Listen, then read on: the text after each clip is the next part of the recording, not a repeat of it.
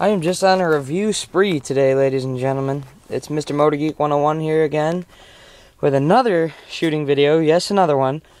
This time with the Remington Airmaster 77 pellet gun and air rifle. Today, I said that wrong. Air rifle and BB gun, my bad.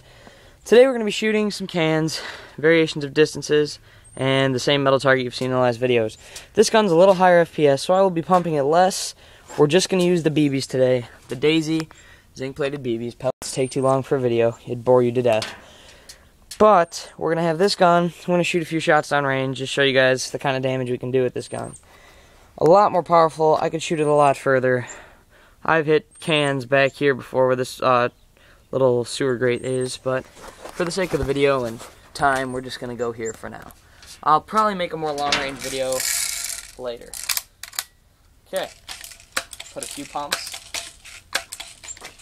The first shots we're going to go for are the cans in the back. I hit the one. I'm going to try and hit it again. There we go, took the one down. See what else we can hit. See if I can take down the other can in the back. Man, that can does not want to fall.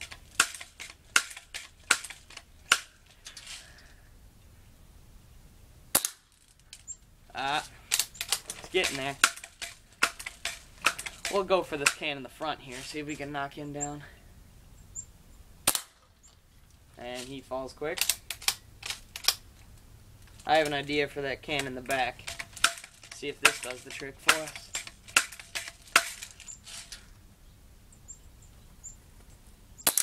That's what I thought, can. Stand down. I'm pumping this gun about 4 or 5 times because the full 10 pumps at 755 FPS really isn't necessary for this close range of a shot. Now we're going to shoot the black trapper and the little orange bird. First shot was a hit.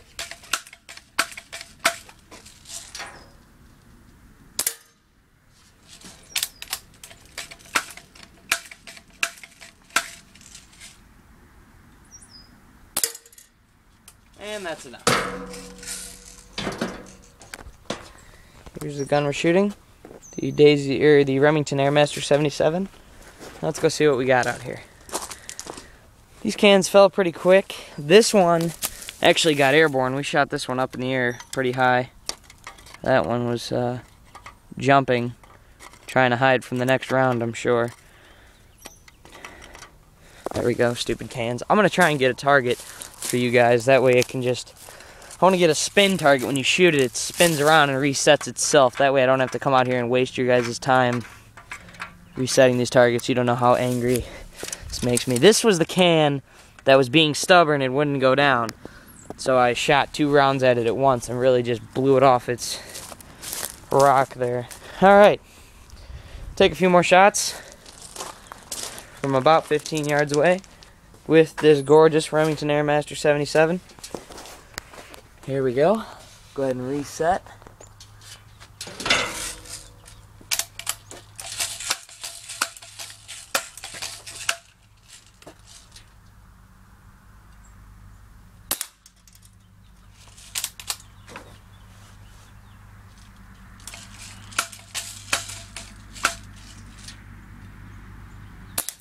These cans do not want to go down today. Just have to handle that. 6 pumps. This ought to do it. That's taken down.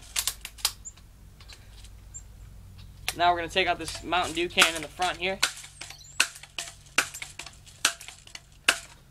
And here we go. Dropped it. And we're out of ammo, so that's as far as we'll take it for now. You can see the breech. There's no ammo left. So we'll walk on over here. Oh man, I really wanted to drop this bird target. We'll see if I can load some more ammo, but that's the kind of damages we're doing. Let's see, you know what, I'll reload because we're taking down that bird target. Done it with every other gun so far. We're gonna do it with the Remington Airmaster. This thing's a beast. Just give me a second to reload, and that bird target's going down.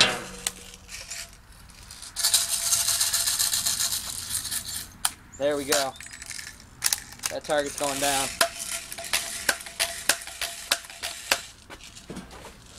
Say bye-bye, bird target. Yeah. There we go. Celebratory, shoot off a few more shots here.